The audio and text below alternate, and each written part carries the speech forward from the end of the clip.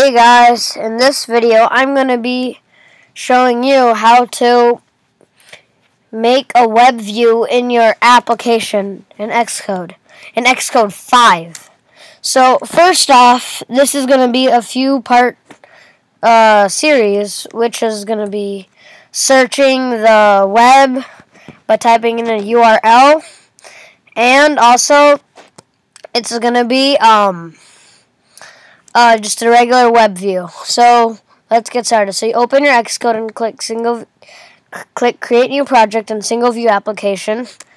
Press next, and we're gonna make this for the iPhone, and we're just gonna name it WebView tutorial. So we can have all this stuff. I'm just gonna name this view class, just so you know what I'm talking about. So press next and hit create. Now the first thing you want to do once this loads up and everything is select this and uncheck these two, and we have to go to our main storyboard because that's the new thing in Xcode 5. So under our main storyboard, just indexing and loading up my project, which may take some time.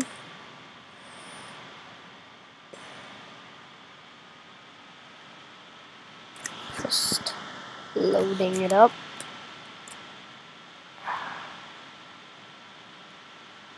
Okay, we're ready.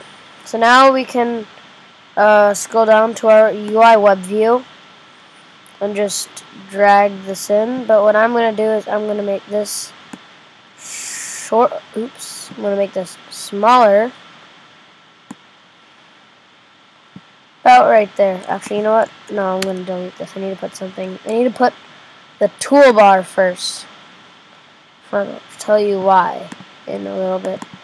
So, actually, you know what? I'll tell you right now. So drag in a couple of buttons. Actually, you need 4 buttons in total. So once you have your 4 buttons, I like to space them out. Makes it nice and neat. So once they're all spaced out, you click the first button. Go to your thing, and then you click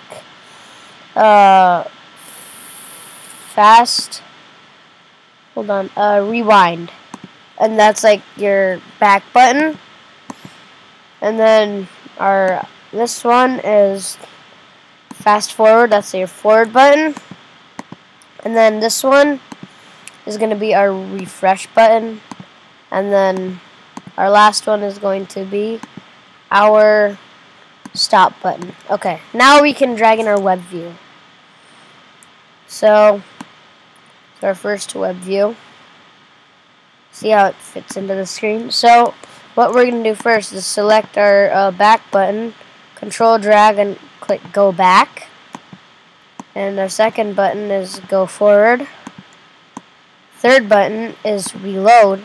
And then our fourth one is stop loading. Okay, so now we have our basic layout. Now we need to go into our assistant editor. I need to change this to my viewcontroller.h. And I'm going to do that. And now I need to control drag your web view into your viewcontroller.h and just name it web view. Hit connect, and that's all the coding we need in our viewcontroller.h. Now we head over to our viewcontroller.m, where we synthesize our web view. And then under this view to load, just delete this and enter a few times. And what we need to do is type in ns URL.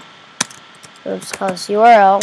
Space equals space bracket ns URL with string at just a string, and then we type in http ://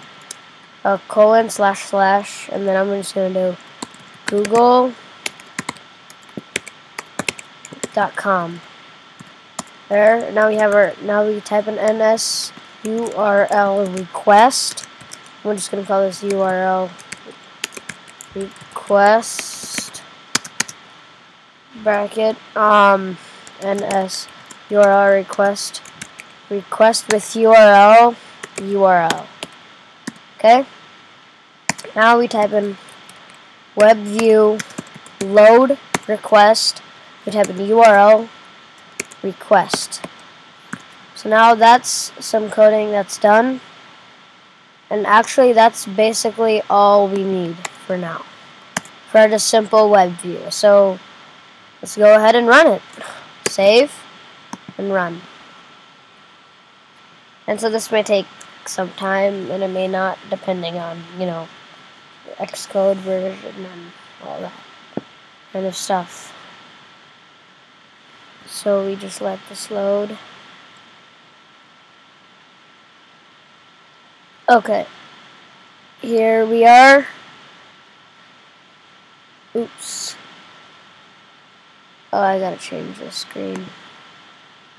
So let's hold on. Hardware, iPhone, whatever. Okay, so here we have it. Oh wow, this is like totally not there. Hold on.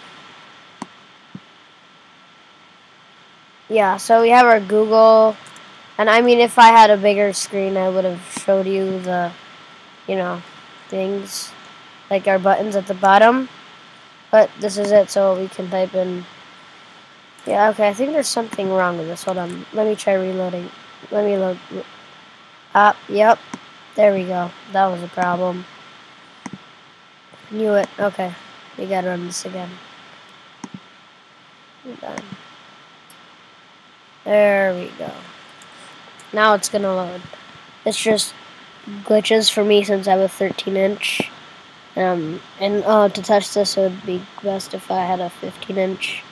So yeah, it's kind of, you know, weird. Okay, looks like it's still not loading. But for you, it's gonna have a toolbar right here, and that's gonna have your buttons, and then you can reload it. So for here, for this Google part, I'm just gonna type in youtube.com search, and then yeah, I can just do that. So that's it, and thanks for watching the first part. Bye guys.